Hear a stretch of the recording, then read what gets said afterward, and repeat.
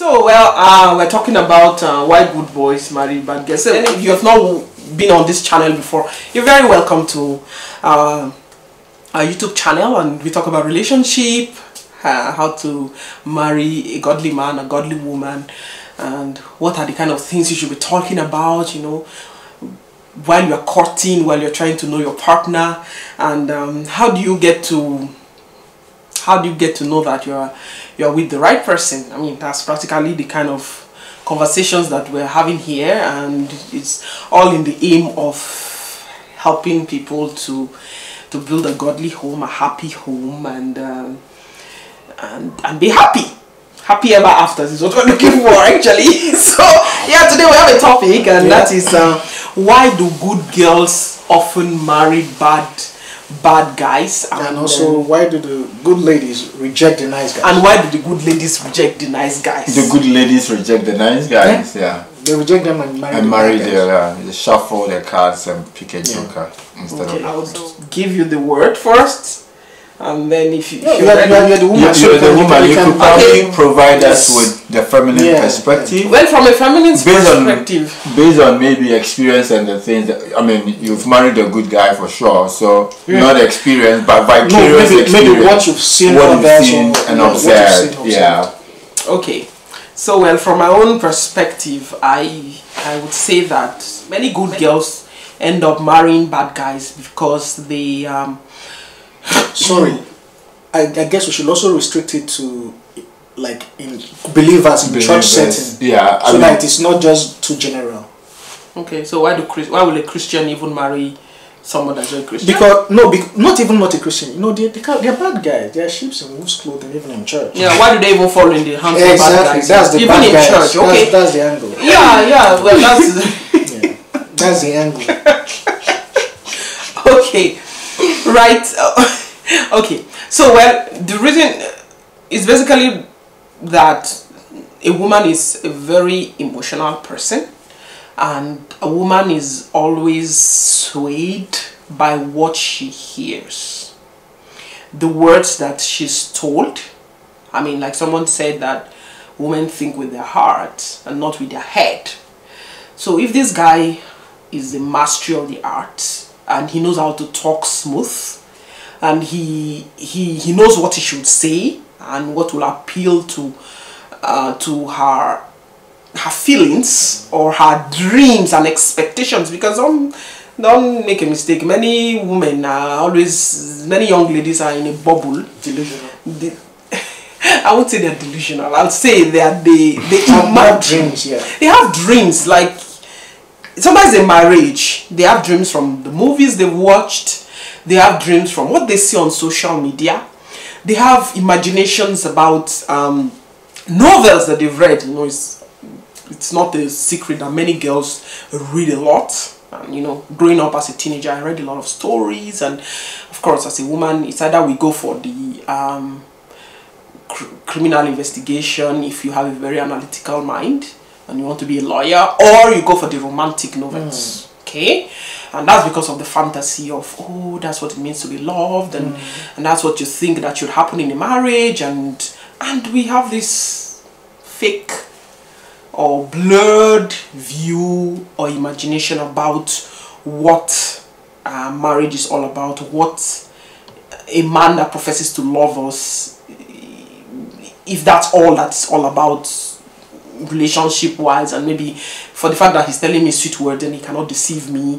And of course, back in the days they would say, oh, trust me, I cannot break your heart matters to me, it's so important to me, I take you in high regard. But how do you know that what he's saying is actually the truth, right? So a woman usually falls into that trap because she allows herself to start to listen to what these so-called good bad guys are saying to them.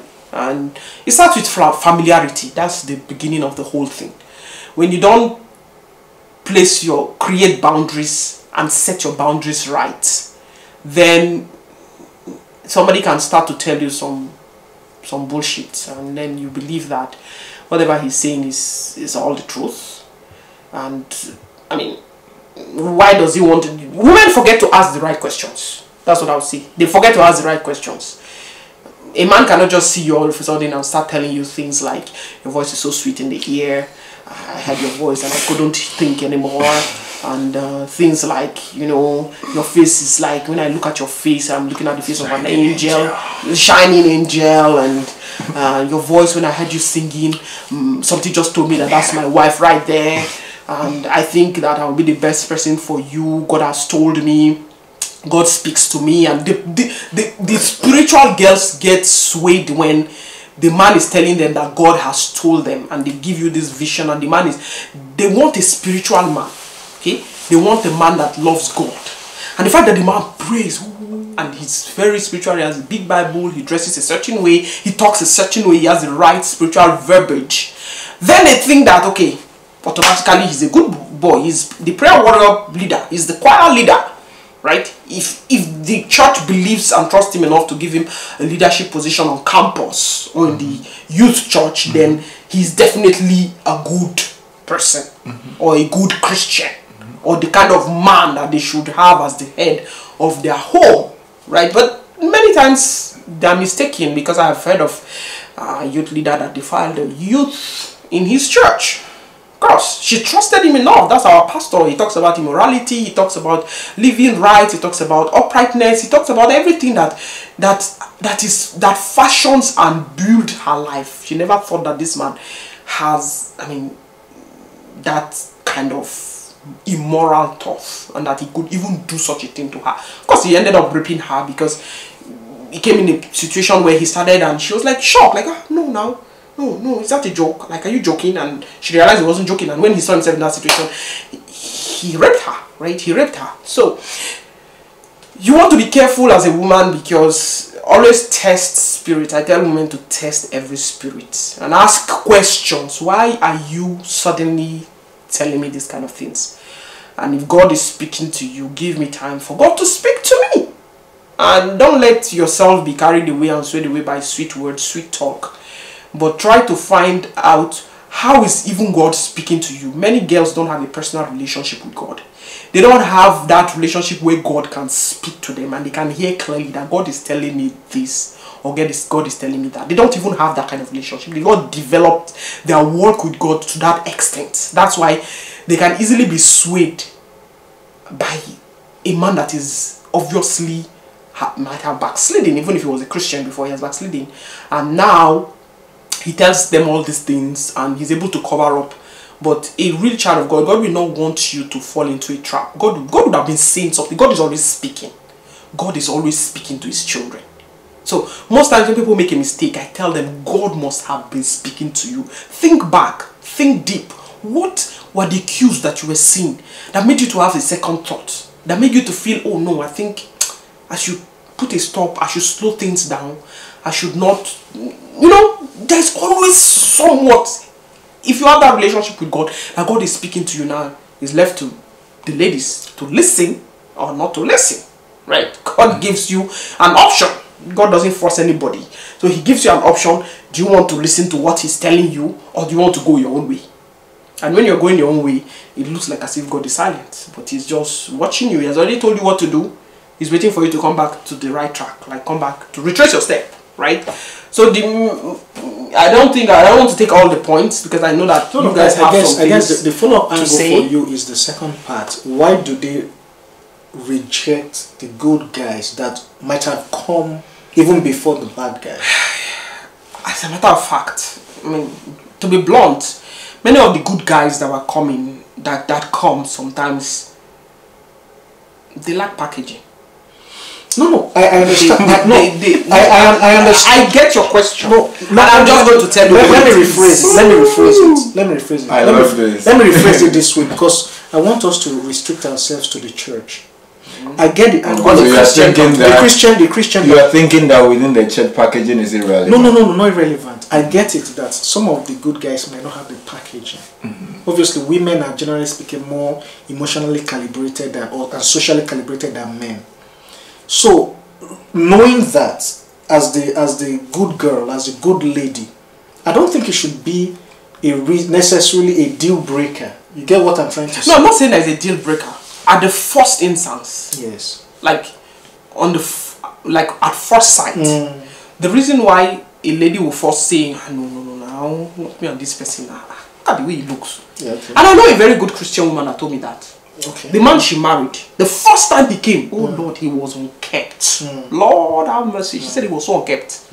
He was so tattered looking, so unkept. Shoes was out of the place. Forget it. Women look at men's shoes. Very factual. You know, some men don't know these things.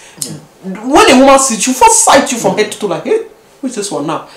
And everybody wants to be proud of the prince that she's carrying as her man. Every woman wants to be proud of the man that she has beside her. And so when he proposed to her, she said, huh?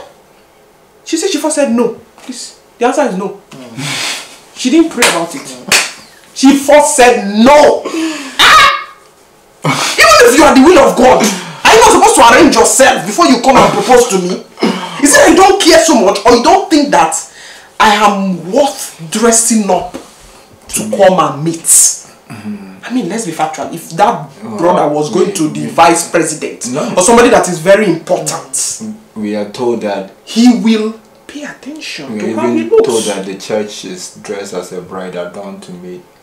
To meet her. Yeah, that's the spiritual way. Yeah, but that's the bride. The bride of Christ now. But that's the bride to the groom, not the groom to the bride necessarily. But the groom was. Do you think Jesus is not ready? It's not well dressed. Let's continue. Jesus is not well dressed. He's well dressed in holiness and righteousness and everything that you think in humility, meekness. I'm not frustrated. I'm not arguing. I'm just trying to point out. Dynamics. Cool off, man.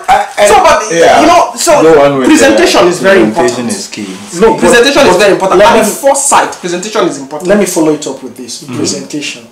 But like the example you were giving us, but again, that wasn't necessarily a deal breaker eventually. Because she went back to pray now. Oh, so what you're saying is that for some people don't even go back. No, they don't even. Some of them don't even pray. They're like, they're broke. Can you imagine? Oh Lord. So part of the issue. How did he even see me? How was it? I know when a sister, she was even talking to marriage ladies, and she said when the husband came, she's like, who is this person? Who is this person? How did this one find himself to my presence? Like. Some ladies will ask themselves like, see that I'm not worth the better looking brothers or the more responsible brothers, because the way you present yourself tells a lot about you. Yeah. And I would say this. I have a friend. She's still a friend. She's married now, and we're in the same school. But she was a year my junior, right? And so when I was in Ghana, and this is the Deeper Life sister, right? And she says to me recently that like back then, even if God said I'm the will of God to will say no. Yeah, because of the way I used to talk. Like I was coming there. I wouldn't consider the other person. I feel like I can say anything. But when I came to Canada and things have changed, she knows that our conversation is more thoughtful. Yeah. And so those are things that, because especially within some Christian settings, you don't get to interact with people in different aspects to be able to see the other aspects of them. Yes. It's just what they just see. And so like if this is what it's coming, then maybe I'm not ready for it. And so so apart from the dressing, he's bringing another part. The way you carry. Yes, and there are some brothers that are like that. They don't know how to talk to sisters. When I was on campus, there were some brothers I was like, I can never marry this brother. If this is the only brother left, I won't marry. This man cannot be my husband. Yeah. What's wrong with him? What's wrong with him? He thinks that he's going to marry a slave, a servant, a baby, someone that doesn't have a mind, someone that he can just control. And that control is relative. The way he talks, like there's some men that when they talk, they talk about women as things. Yeah. I want us to pause here and come back to the point in the sense that, remember we said the nice guys, the good guys. Obviously, this particular person that is talking. It doesn't mean that he's not good. Now he's Christian now. No, but the way you are saying, when you say good, you're talking about a Christian man now. But that's what I'm saying. They're spiritual. They are Christians, so let me. But they've not cleaned up. No, I understand. I They still have understand. some rustiness. They need to shine. They need shine. to, yeah, they need to clean up. You know, they need to. I understand the comportment, the maybe dressing or appearance aspect. I understand. Someone can be spiritual and the appearance will be, shaky. Some people will say it's shallow because some people will watch this and say that was a very shallow. No, we are talking from the female perspective that you should be looking at. But when you want to buy something, even the package, you look at the whole package. You look at how it looks now. You even touch it. You say, I think this wood is not good. Let's go for this other wood. Okay. And maybe this wood is even better than this other wood. Okay. But because of the way it was presented, it doesn't cost anything to clean up and to watch the way you talk, to work on yourself. And sometimes and to be considered. Most times people talk bad because they are selfish. Yeah, and they forget how people feel when. So for me, it wasn't because I was selfish, right? But in terms of teasing people, being blunt. Yeah. That was how I grew up. In your background. Yeah, in the neighborhood that I grew up in, that was that. But that doesn't define it. It doesn't define me, and that was how I was able to make room to be able to grow out of it. There should be willingness to realize that. Okay, I don't think this way I've been doing it is right. It's right, yeah. That is true, and that is if you genuinely have people that will point out some of those things to you. I still have some issue with this angle in the sense that I'll give you a practical example. Some people know it, some people don't know it about me. I'm very sarcastic, but you only know it if you've been close to me. That is the point. You get, so for example, if I'm going to come to someone maybe I've not really been close to like you were saying, like obviously I can't be sarcastic because this person doesn't know me. I don't know this person. Business. Yeah. That is why when I come back to this issue of the good guy. If this person is a spiritual person, he should have gotten to a level of maturity, like you said. If it's the physical one, I can understand that one. Yeah. But the one of talking, that's the one that's still strange to me. Anyway. And because Yoruba people will say, "A common woman, a common woman." You know they use that common woman. I'm telling you, I've heard it. Whenever they say it, I ask myself, what does it mean when he says that thing? Just say, I say, you are Yoruba? I'm Yoruba, yes, but I don't speak good Yoruba, but I hear them say it. Okay. No, I hear them say it. I hear them say it. Oh, wow. And I'm like, what did he mean by that? It's like he say, just a woman, common woman, and they feel like, you a woman. Yeah. And you are against what I'm saying. What do you mean? I'm telling you this is going to be. I'm telling you, you are my wife. The Lord has said it. And I hold it by confidence. No, until I come into your home, I'm not under your control. Exactly, right? We are talking before then now, isn't it? We're talking of even before relationship and marriage. Even before relationship and marriage. Some people just think that they have the right to talk to you because you're just a woman. Okay. You're just a woman after all. Yeah, because what I see is like personality styles, right? And what we call the bad guys, they have a range of personality styles, and they know what circumstance they could put on that style to fit in that particular from sociopathic to psychopathic. Exactly. And so if you are not very discerning, you wouldn't be able to know who the true person really is, right? Because they judge the situation and see that, if I project this particular nature around this time, this person will fall for it because they've tested it and it has worked. But those good guys don't know those games because they've not played. Exactly. They don't play games. Right? They just know my Bible, my school, my job, and that's how it is. I'm so sincere. That's just me. If you don't like me like this, that's what I am. Yeah. But as a place of refinement, refining. You have to refine. Now it depends on the kind of girl that you're going for also. And that's why I say you're a good man. We are talking of in the church, you remember? Yes, but even in the church, there are women with different level of exposure. It's a broad spectrum. I grew up in a different kind of background. He grew up in a different kind of background. Maybe in my family, my dad gives attention to every child in the family, and their voice matters. And he doesn't think that a girl is of a lower pedestal than a boy, or that the girl does not have any word to say, the boy has the final say, and that the women have to just be subjugated. Maybe my dad is not like that. Maybe I come from a family where we're all girls, and my dad feels that every woman is so important, and that you are. He has boosted he has already built your self-esteem. Then you meet this man, that knows something else, that knows that women just keep quiet. And according to the Bible, we quote it, Paul even said women should keep quiet in the church. Okay. Some people quote the Bible out of place. Let me define. Right? Let me define this good guy we're talking about, or nice guy. Please Let me define it. Yes. A nice guy in this context, yes, is a Christian man. Yes. That by God's grace, yes, is heading to heaven. Yes. That is his primary goal in life. That's right. And whoever that is going to come along with him as his wife, yes, he will do everything in his power for both of them to make it to heaven. That is that's what I'm calling good guy. That's the context. Okay, but why? I mean, a man can be all of that. No, but no, because if this man has if you heaven is your primary goal and you do everything to make it, yes. Yeah, it doesn't mean that you wouldn't have some aspect of things you need to refine, which may not hinder your heaven. No, exactly. That's what I'm saying. So those things that you need to refine, yeah, are not to this level of the things she's raising. These guys are not. There are people who are going to heaven. They're going to heaven with those things. It's their characteristics. It's their character. It's not a sin. To that recognition. This thing that you said of people that will say, oh, it's not just a woman. It's not a sin now. Is it a sin to say that? What did the Bible say? To him that do it to do right, that does not do it, to him it is sin. No, it doesn't see it that's I understand. That's how you contextualize this verse. I understand. That is why I'm saying that.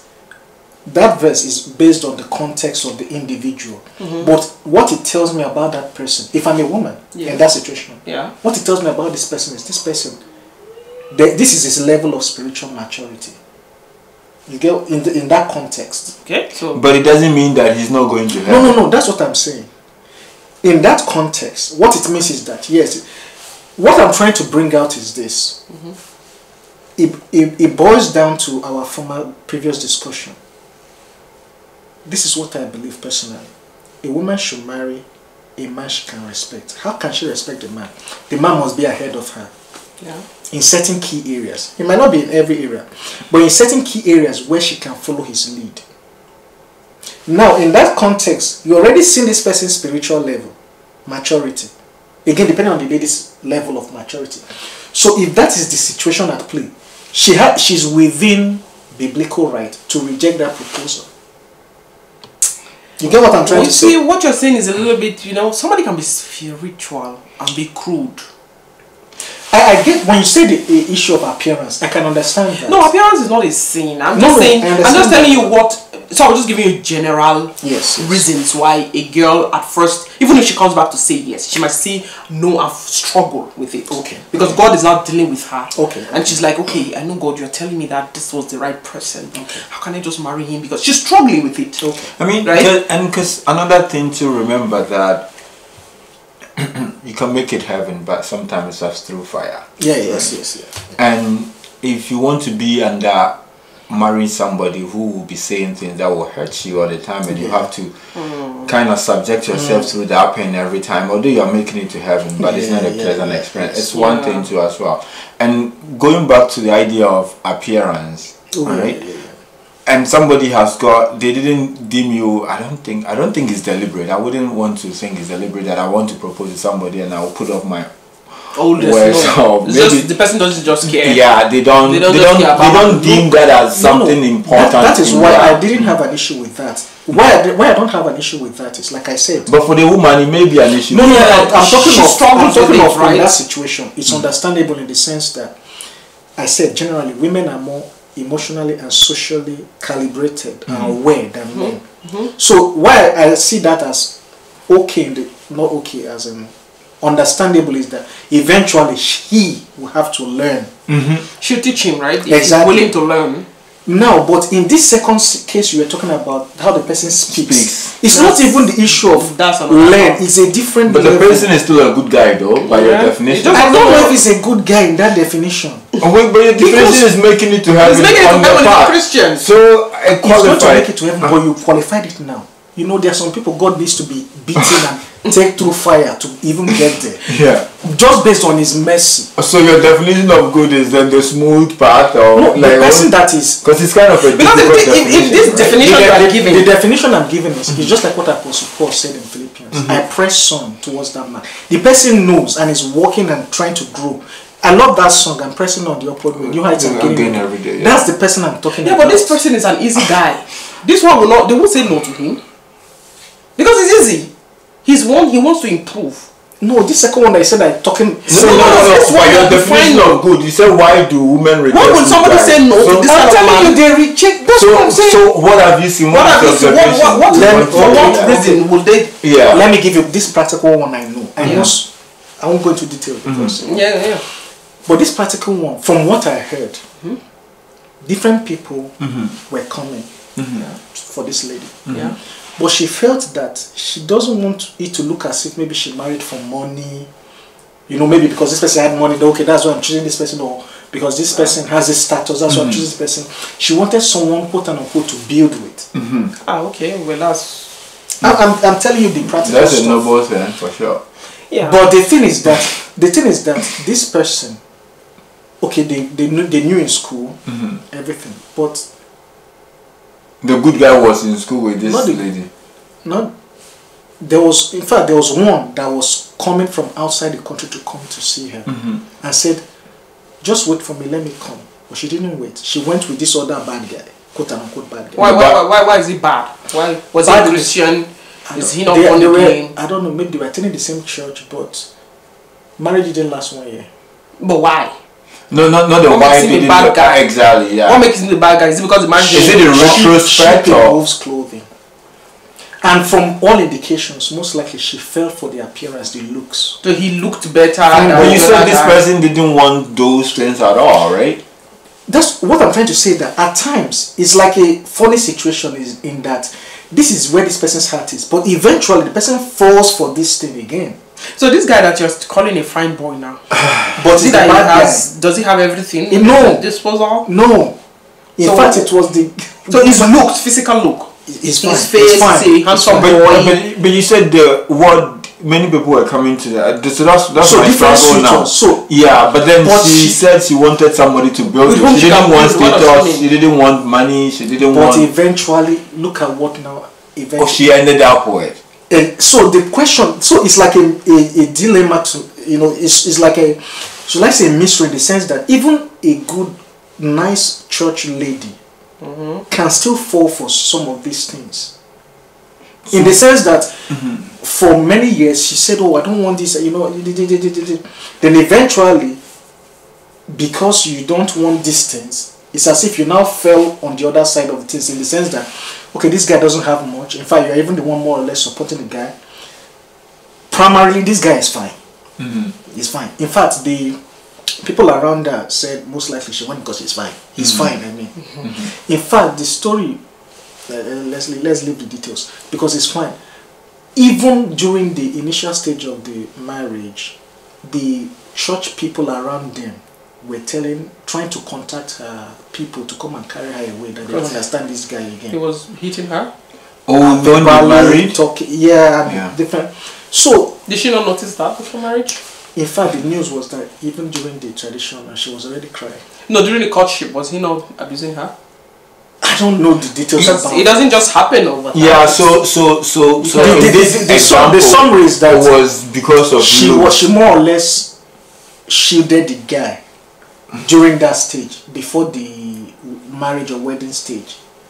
Okay. From her, she shielded the guy from her people. Family members didn't know what kind of they person noticed he was. some things, and we're trying to, you understand, to point him out. She was like, no, and because of the history she's had, that different people will come and she will say, that No, she was already in love with this guy. I think it all boils down to she having some emotional attachment to this person. She was in love with him before. That's the fact. That's just the fact. Because a woman somebody will not come from abroad. That will give her a better option, better life, and she sees that he's a Christian and God is leading her to him, and she'll say no to him to marry another person that verbally abuses her or even physically abuses her, and even people notice the red flags, and she's saying no, it's fine, she's covering up for him.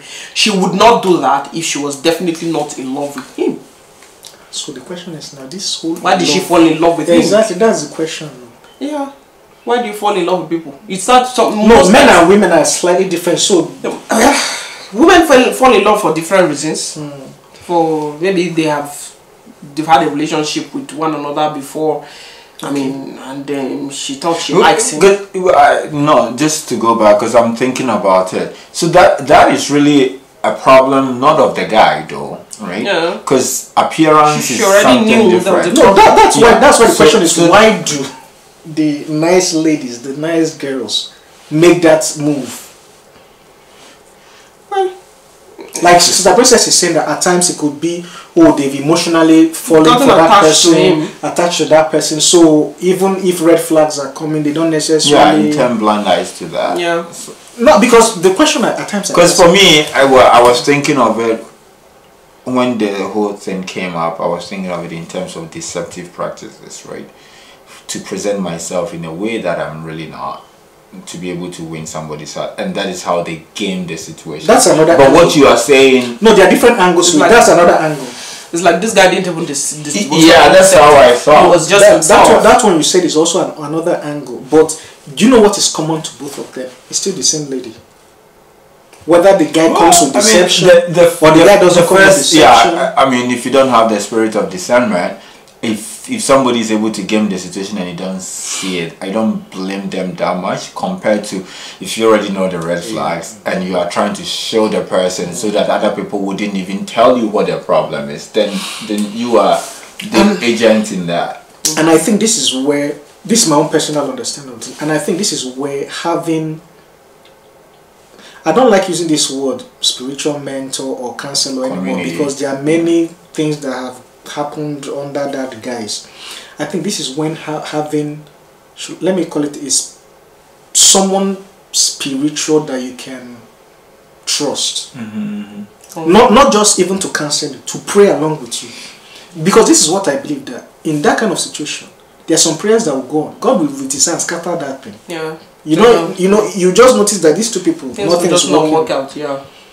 Because I believe that this is my own, how will I put it, view on the thing. For nice ladies, good Christian ladies in church, pray, look for a godly, I know they are rare, but look for someone, whether in your church or outside your church, that, you know, this person is spiritual, godly. It's not just, the person might not even hold position in church, but you know, this person fears God. Those are the kind of people you should tell some of these things when you're in a relationship, to also not only counsel you, to pray along with you. Yeah. Because there are so many, I mean, I was telling you when we were coming, I don't know many people physically, but I know, I can count at least 4 people I know whose marriages have scattered. Some of them didn't even last up to a year. Yeah, I know 2 of, at least, is it 2 of them happen in deeper life? Yeah. Unfortunate. And these people is not old, maybe they're older. It's our age group. Right. Wow.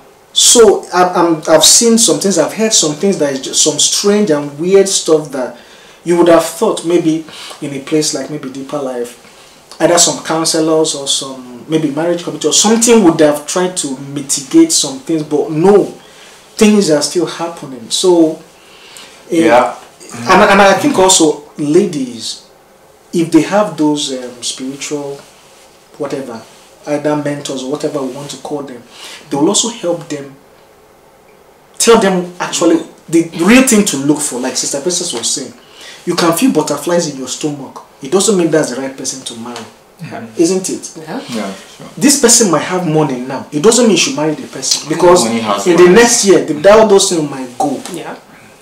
I think it was Pastor Billy, I heard him say this, and he said marriage is a destination or something like that. It's not the present. Yeah. No. Traveling. It's that stuff. That's the way I see it, because it's a journey actually. Exactly. And I love these two scripture passages.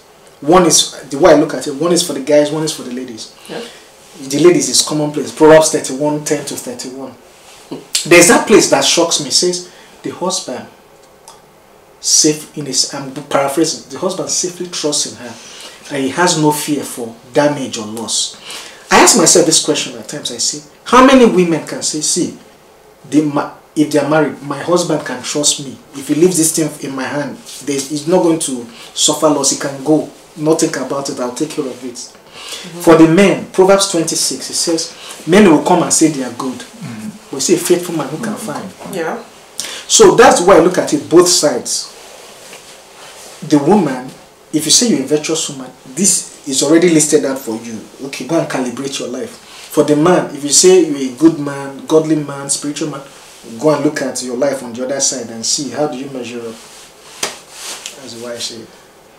And yeah, if you say it that way, it's very hard to argue against it, because that is the whole point. And one would have to pray for the spirit of discernment, because like you said, there are many people in church that,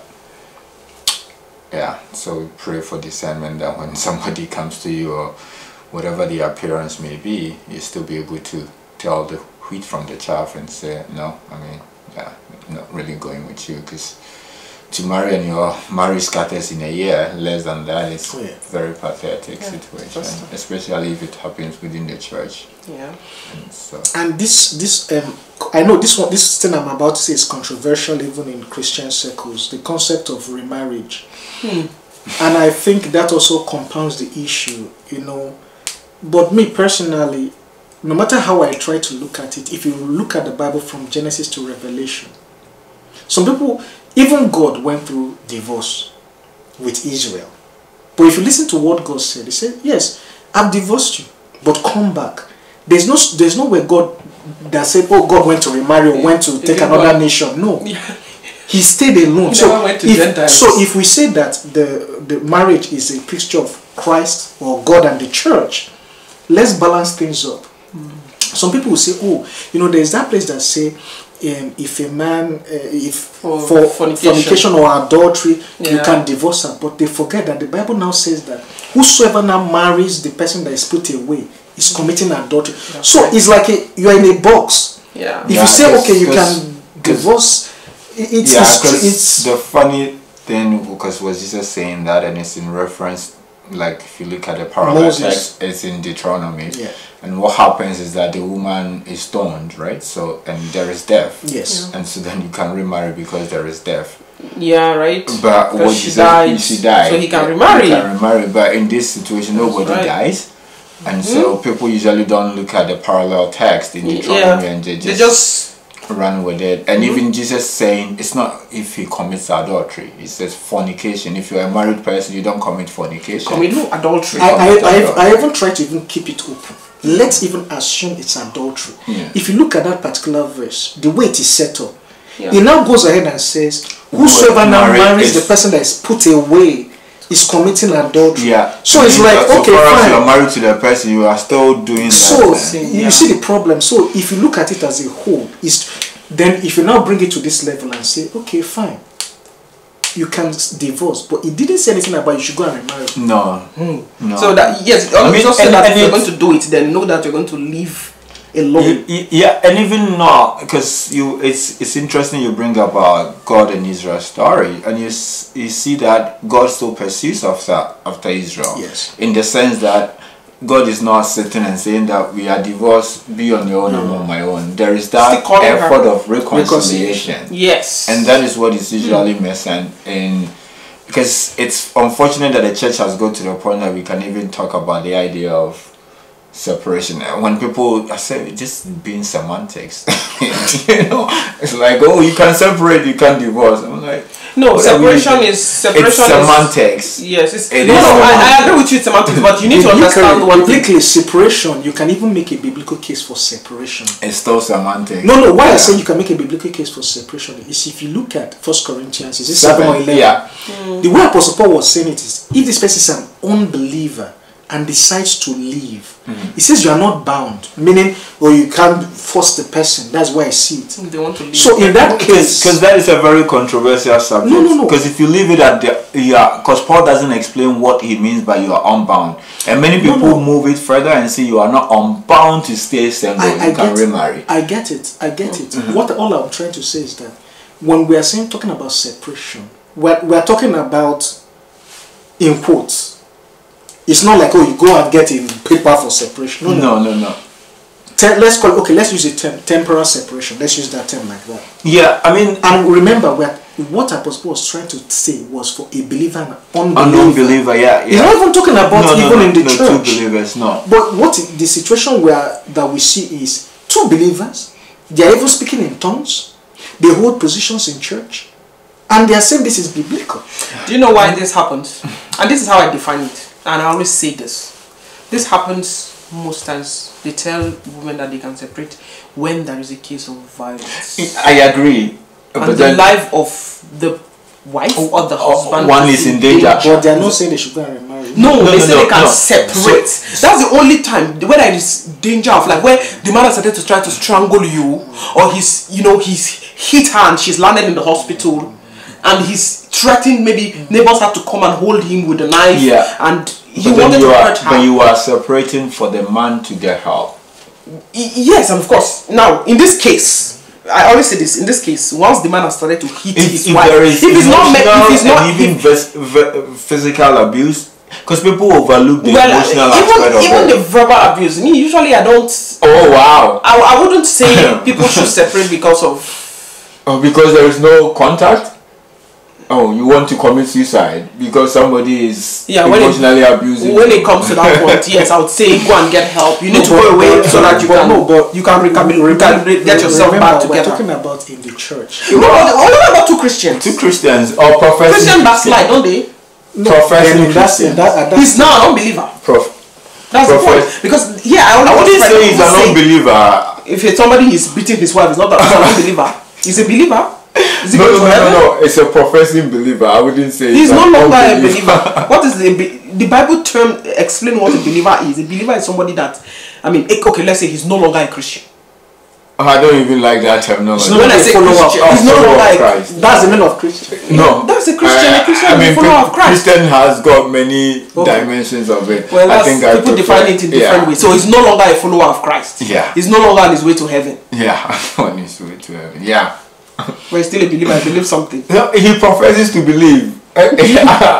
So. Anyways, but if we're looking at it, but based on the term of that verse in the Bible that says that, then if a believer decides to leave, the unbeliever decides to leave, that there can be a separation only if the unbeliever, it's just, of course, God did not originally expect the man to be hitting his wife. Right, that's not the original concept of marriage. It was not supposed to be so. You shouldn't be. Why would you want to hit your wife, the woman that you say you love and that you want to marry and all that? Why would you even want to hit her? If the it's person happening today. Well, it's very It's happening for whatever reason. People can cast even in church. In church, like I hear stories about somebody. It happens, yeah. Even if I was unbeliever, I wouldn't expect myself to be hitting. Woman, but it happens, and it happens. Some men have lost their life in the process. Some men have lost their life in the process. I understand that, right? It goes both ways, but I know that some women, their mouth is like razor. I get it, but the way I look at it is this: me personally, a man and a woman, if depending on the size of the man and the size differential, but generally speaking, you shouldn't even hit her because you can just damage her. With what? You ask him to hit his wife. Just with the hand. They say he will damage if it is damage. But you said you're not supposed to beat her. No, that is what I'm saying. That what the man should tell himself. You said the woman has a razor blade mouth. That's why I say blame can go both ways. But even in that situation, the man should tell himself that even if this woman is talking, just find your way, because of my damage. That's what. Because the way you were saying it, I thought you said that you are going to No, what I mean is that if you go that way, you're going to damage this. Oh, okay, now it's clear. Because I was like, I don't think you are saying what I'm hearing. No, that's what I mean. That you shouldn't even go to that level, no matter what. Saying or doing. No, because the reality is that some women. It's interesting if you read the book of Proverbs. It talks about the strange woman, and it seems as if the antidote is providing for the strange woman is wisdom. Wisdom is described as a woman. Because the strange woman, if you hear what women are doing to men today, if a woman wants to divorce a man, even if the man doesn't even do anything wrong, the woman can still legally divorce them and take half of his stuff. He can even still be paying for more. So non-recourse divorce, they call it.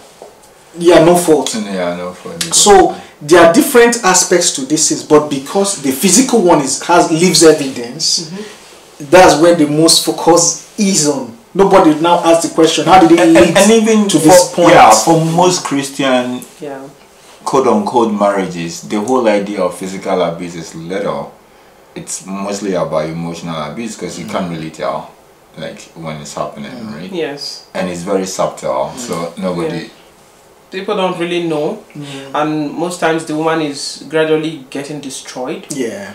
And because of people must not hear, people shouldn't know the man is a leader, is a pastor, is whatever it is, and he's aggressive, but she knows it's not right, but she feels, and sometimes women blame themselves for it. They say, oh no, I'm the one that caused it. Victimhood, right? Yeah, the victimhood. That is why, and it's a cautionary tale for young people. That is why our previous discussion it's about, a cautionary tale.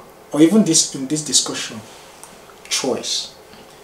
The man, before entering a relationship, must come right, and the woman, like you said, must have that discernment, or have people around her to be able to discern, to choose right also under God. Clear her mind. Because if God helps you and you choose, God knows the end from the beginning. If you choose that person right to even start with, no matter the challenges down the road, you people will weather the storm. For certain. In the sense that in the book of 1 John 2, I think verse 19, it says, some people eventually leave, but they were not part of us in the start. They left. You see the problem. So the question is, you see this person who is saved, eventually fall away. You now say, oh, he backslid.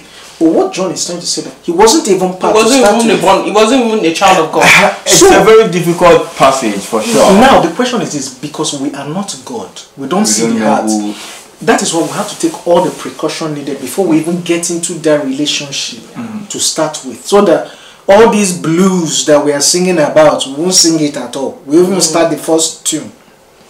That's the way I see it anyway. Yeah, well, in conclusion, we can say that good girls marry bad guys because they did not pray enough. They live in fantasy. They decide to let their heart direct them rather than being directed by the word of God and God himself leading them. And of course, those other parts like the physical and the attitude, verbal, the way he talks, the way he behaves, the way he acts, the way he reacts. Some of those things come into play. So I believe that men should get some coaching before they go and propose. Right. They should meet other fellow men that have done it before and ask them, okay, I'm going to go to propose, and what are your advice on how I should talk to her? Is there something I need to say? Is there something I shouldn't say? Is there a way to say? And sometimes you just need to be... And you say that the key thing is subtraction, not what to say, what not to say. Not to say. I think that is more important than what to say. Yes. What not to say, like taking things out. Yes. What should I not say? Yeah. What should I say? Let your words be few. What should I not say? Yes. So Let your words be few. Yeah. As a matter of fact, if people just even stick to the script, will you marry me? Maybe it will be easy. And if the woman says, okay, why should I marry you? What is your purpose? Why do you think I'm the one? Then you just tell them what it is, as it is, without telling any lie or cooking any story. Not at all. There's no need to say you are under any umbrella or anything. Yeah. Just say, okay, and you know what, I like you. If you just like her. Or I was reading the Bible on so date, and it was impressed upon me that you would be my wife. Okay. And so now I'm leaving you to take time to pray about it. If you think it's right, because I mean we're human beings and you have the right to accept or me reject me, so I want you to tell me if you'd want to marry me. Yeah, right. and that is, I'm a big fan of marriage committee. Like, it sometimes baffles my friends because I look very liberal in terms of how I look and stuff, and they're like, how are you? I'm a pro marriage committee, and one aspect for me is the whole idea of faith. Right? Because you don't get to talk to your sister before you do that. Yeah. And so at least your testimony is tested by other people. And like, I didn't derive pleasure in that until recently, because I'm part of a friend group that we discuss things in the Bible, and I told them, oh, I proposed to a lady that I'm waiting for a response, and many of them are white and they are non-deeper life. So the idea that you propose to the person, that you are giving the person time to think about it. You know, they were like, what? Think about it. And so I explained to them the process, and they said, okay, can we hear your testimony? Okay. And they're Christians. They are Christians. And that was second time somebody had given me a chance to tell my testimony, and which is quite unusual. But because I have told that testimony to marriage committee, and so that idea it makes you